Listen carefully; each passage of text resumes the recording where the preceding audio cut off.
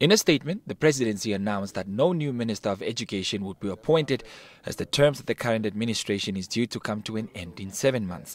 Andjaba resigned on Tuesday, a day after she was found guilty of corruption in a landmark case in which a sitting minister was for the first time charged and convicted of graft.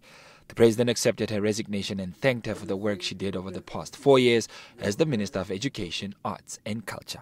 The statement, the presidency says Dr. Geingob would have been left with no option but to relieve her of her duties as a minister even if she had not resigned and therefore accepted the resignation. He said that her services were going to be terminated because of the president's expressed commitment to transparency and the fight against corruption. The president wished Andjaba well in the execution of his new duties.